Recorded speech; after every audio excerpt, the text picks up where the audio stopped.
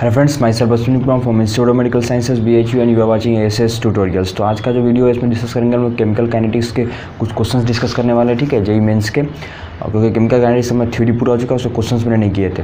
इसके अलावा अभी तक आपने चैनल को सब्सक्राइब ना किया भाई तो प्लीज़ चैनल सब्सक्राइब कीजिए और हमारा सपोर्ट कीजिए। डिस्क्रिप्शन बॉक्स में एक और लिंक दिया गया है चैनल का, उसको भी सब्सक्राइब कर लीजिए और सपोर्ट कीजिए। चलिए शुरू करते हैं हम लोग।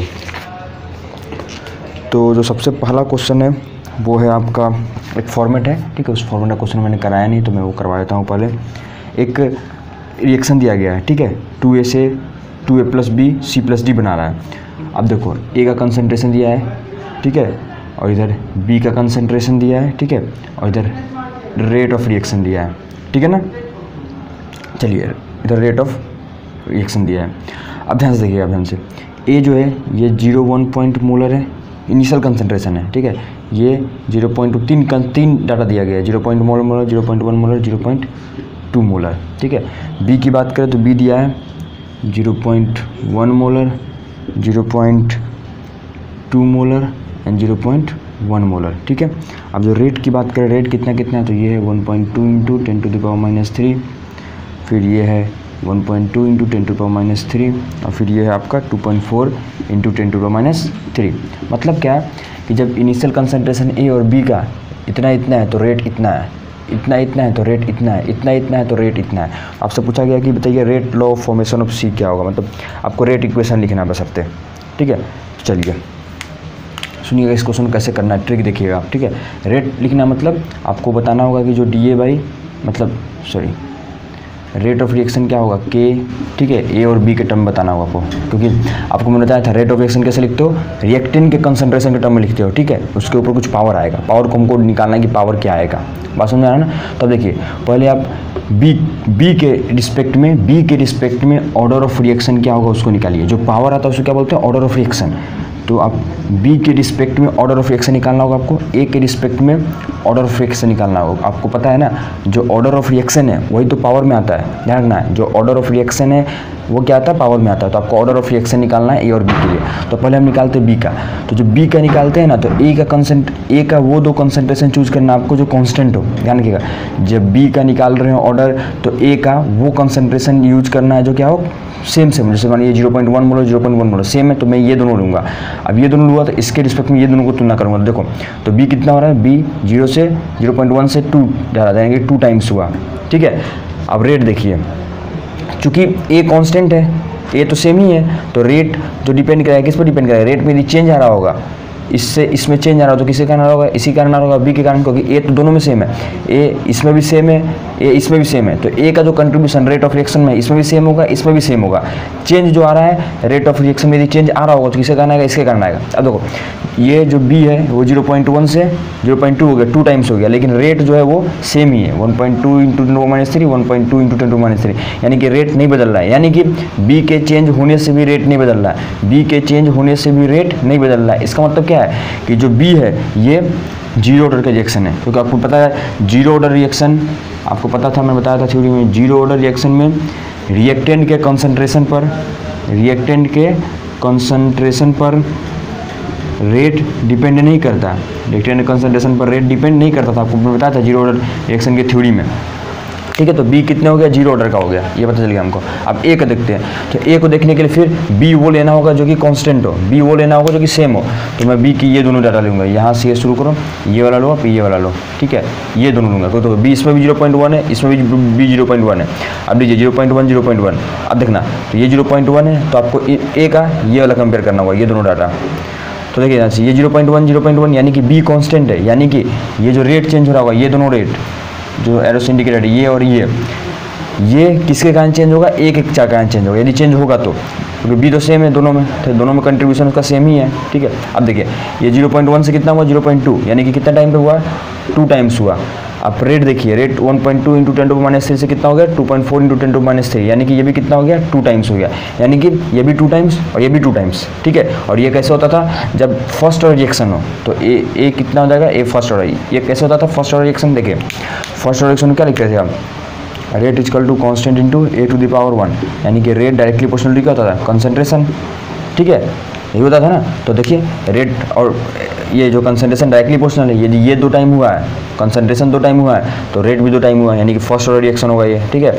तो आंसर क्या आ जाएगा के ए, क्योंकि बी तो 0 हो जाएगा, बी 0 है पावर में तो 1 हो जाएगा इसका वैल्यू, ठीक है। तो ऐसे क्वेश्चन आते हैं काफ़ी।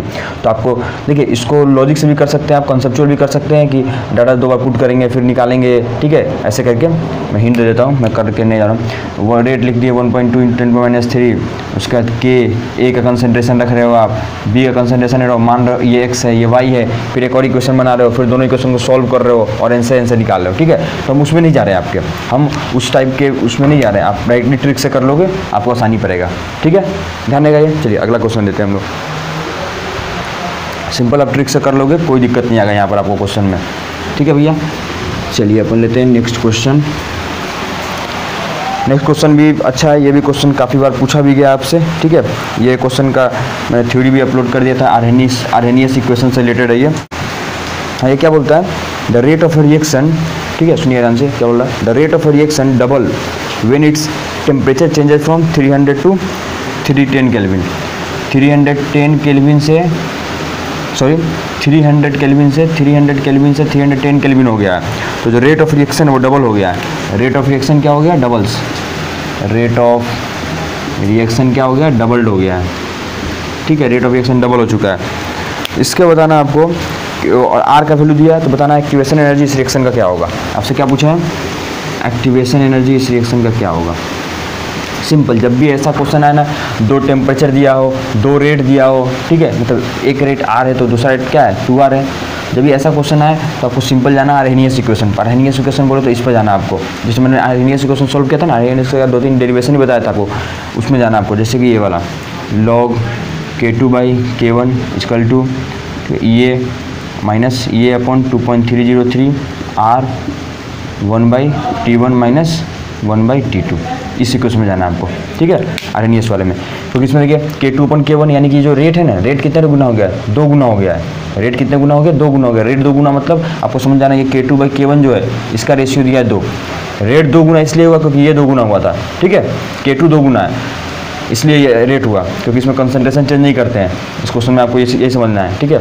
यदि रेट 2 गुना हुआ तो K2/K1 भी 2 गुना हो गया। तो यहाँ पर K2/K1 2 गुना रख दोगे आप। ये निकालना, ये पता है, T1 पता है 300 है, T2 पता है 310 है, आसानी से निकल जाएगा, ठीक है। बस मैं ये समझाना चाह रहा था कि K2/K1 दिया होता है, जो रेट 2 गुना है वो K2/K1 का रेशियो ही दिया है, वो आप कर लोगे, कोई दिक्कत नहीं इसमें। चलिए अपन आगे बढ़ते हैं।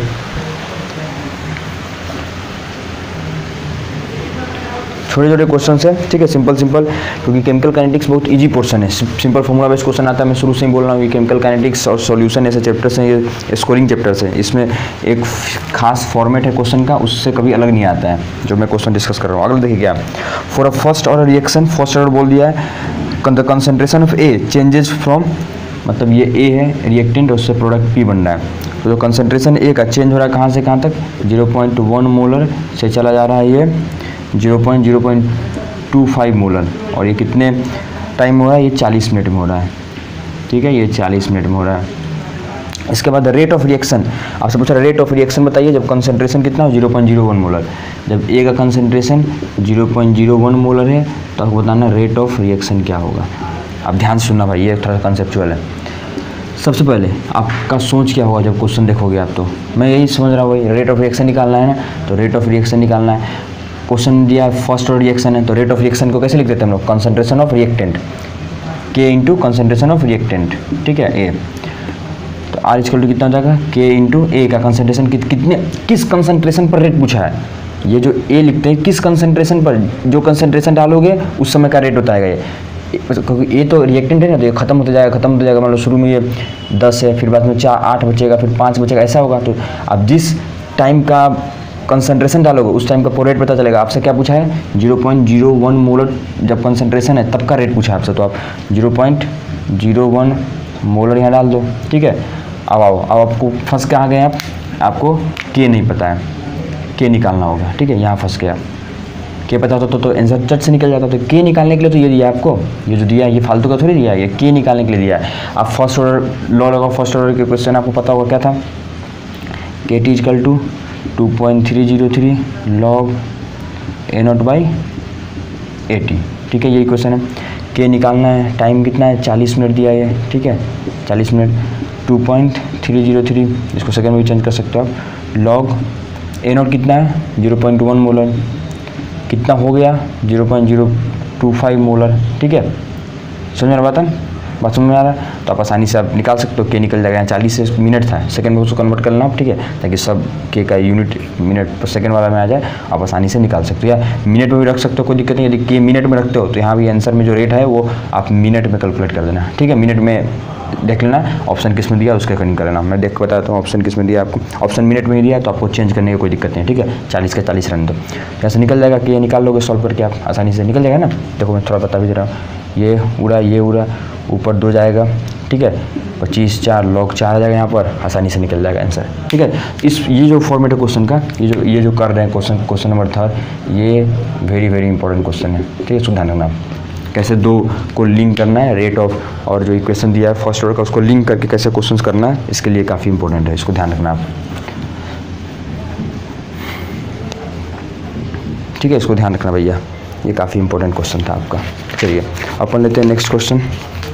नेक्स्ट क्वेश्चन भी इंपॉर्टेंट है, ठीक है, जेईई मेंस में आया हुआ है, ये कभी भी रिपीट हो सकता है क्वेश्चन, ये इनके मॉड्यूल में भी दिया हुआ है।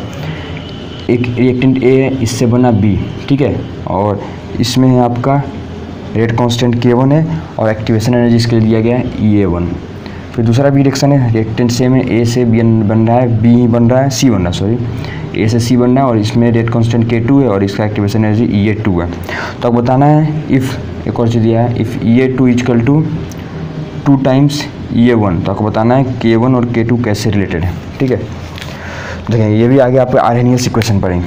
जब भी EA1 E2 एक्टिवेशन एनर्जी की बात जब भी हो, सबसे पहले ध्यान रखना इस क्वेश्चन को देख के हम सोचेंगे क्या, अपना सोचने का प्रोसीड्योर क्या होना चाहिए। तो आप सोचिएगा कैसे, आप कैसे सोचने को प्रोसीड्योर कीजिएगा। देखिए ये मैं बता रहा हूँ, क्वेश्चन कैसे करना वो सीखोगे आप क्वेश्चन में क्या किसका चर्चा किया गया है, क्वेश्चन में एक्टिवेशन एनर्जी का चर्चा किया गया। तो हम सोच के भाई ये तो आर्हेनियस इक्वेशन पर ही बनेगा, सिंपल सा कंसेप्ट आ गया। आर्हेनियस इक्वेशन क्या था, 2-3 फॉर्मेट थे उसके, लेकिन यहाँ जो काम आएगा वो क्या है, K equal to A into E to the power, ये सबसे बेसिक फार्मूला था उसका, उसी से हम लोग और अदर फार्मूला डिराइव किए थे, ठीक है, आर्हेनियस इक्वेशन का। आप देखे होंगे जो थ्योरी वाला लेक्चर था उसमें आपको मिला होगा, K equal to A into E to power minus E upon RT, ये सबसे बेसिक था, इससे हमने डिराइव किया था अदर फार्मूलाज, ठीक है। अब क्या करना आपको, ये जो दिया है आपको K1 और K2 में रिलेशन फाइंड करना है, K1 और K2 का रिलेशन क्या होगा, ठीक है। तो एक बार इसको K1 मान लीजिए, तो क्या होगा यहाँ पर A into E to the power minus E1 upon RT, इसको K2 मान लीजिए, क्या था A into E to the power minus EA2 upon RT, ठीक है। अब अब दोनों को इक्वलाइज कर सकते हो ना, यदि A आर्हेनियस कांस्टेंट तो दोनों के लिए सेम है, ठीक है, ये तो दोनों के लिए क्या है, सेम है। तो अब क्या करो ना, ऐसे कर दो, K1 upon E to the power minus EA1 upon RT is equal to क्या जाएगा, K2 upon E to the power minus EA2 upon RT, ठीक है। इसके बाद आपका जो रिलेशन दिया है यहाँ पर EA2 upon EA2 equal to 2EA1 है, उसको पुट कर देना कहीं पर, ठीक है। जैसे आप EA2 है ना, यहाँ पुट कर दो आप, दो इधर में कर देता हूँ थोड़ा सा, K1 upon E minus EA1 upon RT equal to क्या होगा, K2 upon E to the power minus, अब EA2 कितने के बराबर है, 2EA1 के बराबर है, तो 2EA1 upon RT, K1 upon K2, इसको इधर ले जाना, उसका सॉल्व कर सकते हो आसानी से आप, ठीक है, आसानी से आगे सॉल्व हो जाएगा बस। तो आपको क्या कंसेप्ट यूज करना है, बस मैं वो आपको कन्फर्म करना चाहता हूँ, आप उसको सोच पाओगे भाई, क्वेश्चन जो दिया है तो उसको, उस क्वेश्चन को देखकर आप क्या सोचोगे, उस क्वेश्चन के रिस्पेक्ट में क्या आंसर करना चाहिए आपको, समझ में आने बात है। चलिए अगला लेते हैं हम लोग, नेक्स्ट क्वेश्चन। आप आसानी से सॉल्व कर सकते हो, बच्चा में कुछ, ये इधर जाएगा, ये ऊपर आ जाएगा, तो ये RT हो जाएगा। सॉल्व कर लेंगे, मैथमेटिकल कैलकुलेशन थोड़ा सा सॉल्व करो, ठीक है। चलिए अपन लेते हैं नेक्स्ट क्वेश्चन। नेक्स्ट क्वेश्चन भी सिंपल है, आसान है जो नेक्स्ट क्वेश्चन ले, लेकिन ये भी पूछा जाता है, ऐसा नहीं कि ये सिंपल है इसका पूछा नहीं जाएगा, ठीक है। ये क्वेश्चन क्या बोलता है, देखिए 1/2A से बनना है 2B, आपसे बोल रहा है कि the rate of disappearance of A, the rate of disappearance of A, सुनिएगा क्या बोल रहा है, rate of disappearance of A, इसको कोरिलेट करना है किससे, rate of appearance of B से, rate of disappearance of B से रिलेट करना है इसको, ठीक है। रेट ऑफ डिसअपियरेंस ऑफ ए को आपको rate of disappearance of B से रिलेट करना है। तो मैं सिंपल बताया था आपको कैसे आप लिखते थे, ठीक है। तो ए चूँकि रिएक्टेंट है तो ए का कंसंट्रेशन क्या होगा, ए चूँकि रिएक्टेंट है तो ए का कंसंट्रेशन क्या होगा, कम होगा टाइम के साथ, ठीक है। तो minus D A by D T लिखना होगा, minus D A by D T लिखना होगा। समझ में आ रहा बात ये मैंने क्यों लिखा minus D A by D T, नहीं समझ में आया। देखिए आपका जो रिएक्टेंट है, रिएक्टेंट का कंसंट्रेशन क्या होगा, समय के साथ कम होगा, ठीक है। रिएक्टेंट का कंसंट्रेशन क्या होगा, आपको समय के साथ कम होगा, आपको पता भी है रिएक्टेंट का कंसंट्रेशन क्या होता है, समय के साथ कम होगा, ठीक है। मतलब ए फाइनल और ए इनिशियल में आप कंपेयर करोगे तो ए इनिशियल ज़्यादा था, ए फाइनल कम होगा। जबकि ये क्या है, डी ए कैसे लिखते हो आप, A final minus A initial. चूँकि ए फाइनल कम है तो ये आंसर किस में आएगा, ये आंसर किस में आएगा, निगेटिव में आएगा। लेकिन हम रेट नहीं चाहते निगेटिव में रखना, तो इसके आगे पहले ही निगेटिव लगा दिया था कि जो ये निगेटिव वैल्यू आए वो निगेटिव से मल्टीप्लाई करो पॉजिटिव हो जाए, ठीक है। उसके अलावा ये और इसको कैसे लिखेगा, D B by D T, ये तो पॉजिटिव में ही रहेगा। लेकिन अब इन दोनों को इक्वल कब कर सकते हो, तब हम क्या करते हैं, कोफिशिएंट से डिवाइड करते हैं पहले, ठीक है। तो इधर क्या 1/2, तो इसको 1/2 से डिवाइड करेंगे इस पूरे को, ठीक है। तो 1/2 से डिवाइड कर दो आप, डी बाई डी टी इन दोनों को इक्वल कर रहे हैं तो इसको क्या करना होगा, 2 से इसको डिवाइड करना होगा, तो डिवाइड कर दिया, ठीक है। तो इसमें 2 ऊपर चल जाएगा तो -2 D A by D T और इधर 1/2 D B by D T. तो ये हो गया रेट इक्वेशन। ध्यान रखना आप, भूल न जाना, प्लस माइनस साइन का ध्यान रखना, ठीक है। इस पर मिस्टेक हो रहा था क्योंकि 2 ऑप्शन ऐसे ही दिए हुए मैं देख रहा था, 2 ऑप्शन माइनस वाले साइन पर ही दिया है, तो इसलिए मैं साइन एक्सप्लेन करना जरूरी समझा यहाँ पर, ठीक है। कर लोगे आसानी से। ध्यान रखना ये जो दिया होता है यहाँ से, इससे डिवाइड करना है भैया, मैं 10 बार लिखूँगा इससे आपको डिवाइड करना है, डिवाइड करना है, डिवाइड करना है 10 बार डिवाइड करना है, डिवाइड करना है।